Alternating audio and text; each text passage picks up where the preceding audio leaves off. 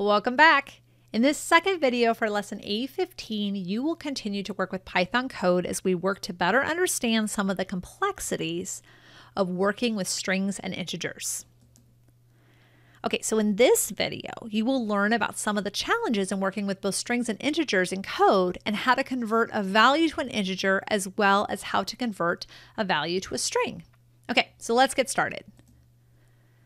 As you learned in the previous lesson, strings are one or more characters made up of letters, numbers, or symbols.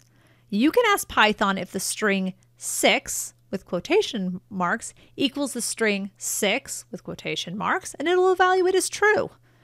This happens because these two characters are the same, much like Python would say that the string A and the string A are equal.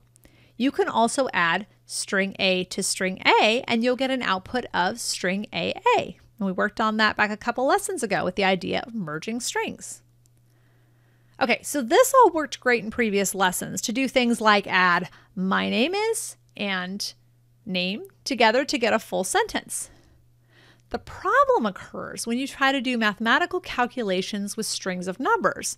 So let's look at an example. Okay, what number do you think will be printed to the console as variable C?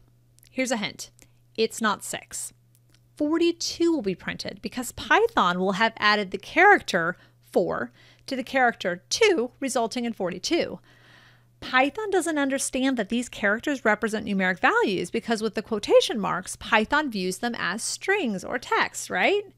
To use a character for math, Python must understand that the character is a numeric value known as an integer.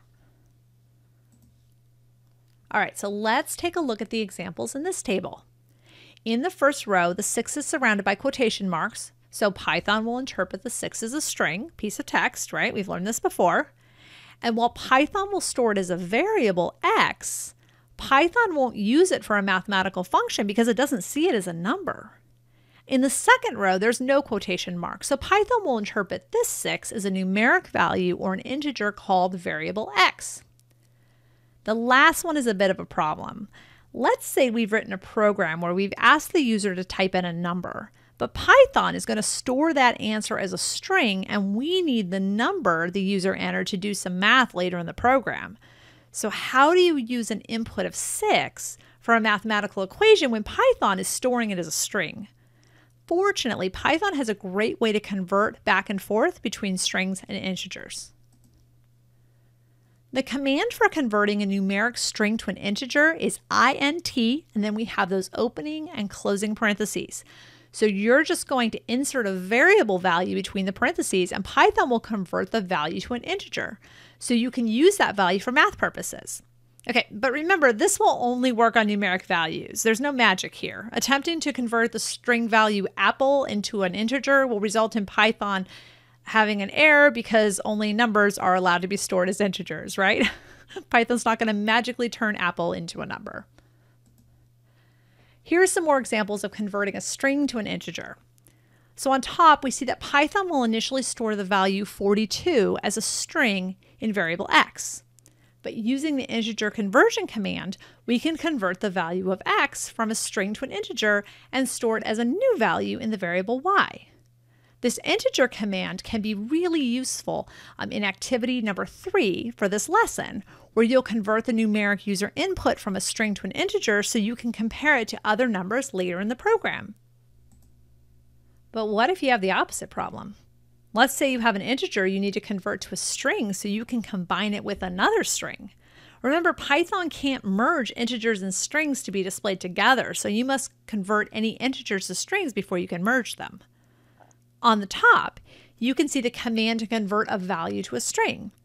It can be used just like the integer conversion command we just discussed, and here are some examples. At the top of the table, you'll see the value 42 doesn't have any quotation marks around it, so Python will interpret this as an integer and store it as the value in the variable x. With the next command, Python will take the current value of x and convert it to a string and store that new value in the variable y. This ability to convert strings to integers and integers to strings can be helpful when trying to print integers and strings together. So as I previously mentioned, Python cannot concatenate or merge, remember that fancy word means merge, strings and integers together in the same print command. Okay, let's look at these examples. On the left side, the print statement is attempting to merge the string your number is with the integer value of x. This is going to cause an error. But on the right side, the integer value x is first converted into a string value called variable y. This allows the print statement to combine the string your number is with the string 42, and the sentence your number is 42 will then be printed to the shell. Now, when you're writing code, the conversions we've been discussing can happen within a single line of code. For example, in lesson A-13, you use this statement to bring in user input as an integer. Normally, the input command will bring in any value entered as a string, even numeric values. The problem with this is, of course, you can't perform math operations on a string, even when the string is something like 6. That 6 might as well be apple or tree. Python has no idea how to subtract 2 from apple or from 6 when it sees the 6 as a string. Okay, so the input string must be converted to an integer using the int with the parentheses command. Now, there are a couple of ways to accomplish this task.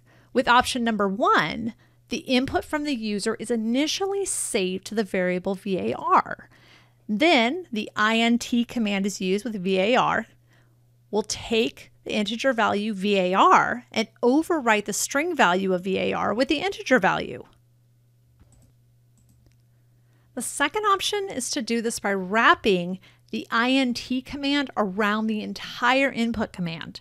In this example from lesson A-13, the user is asked for input. That input is converted to an integer, and that integer value is saved to the variable called var. And this way of writing code is slightly more complicated looking, but it does result in one less line of code. Okay, before you move on to the activities for this lesson, let's take a few moments and review the concepts we've just discussed in this last video, as well as the video before. Now, we've spent the last video discussing nested if statements, which are handy if you need to have multiple criterion decisions dependent on other decisions within the program. And when working with if statements, indentation is of course critical. Not only does the conditional statement need to be indented, but we use indentation to communicate what criteria are dependent on other criteria, so the code is nested within other code. Like the example we talked through with the 3-digit lock. Without proper indentation, Python doesn't understand that all 3 digits must be entered correctly. In this video, we've talked through the challenges when working with strings and integers. Strings can't be used for mathematical functions, and strings and integers can't be merged. So the solution is to use commands to convert a string to an integer or an integer to a string, and we also walk through some practical examples for setting up this code in your program, either as a 2-line option or a slightly more complicated 1-line option. Now that you've learned to work with nested if statements and convert integers to strings and strings to integers, go ahead and move on to the activities for this lesson.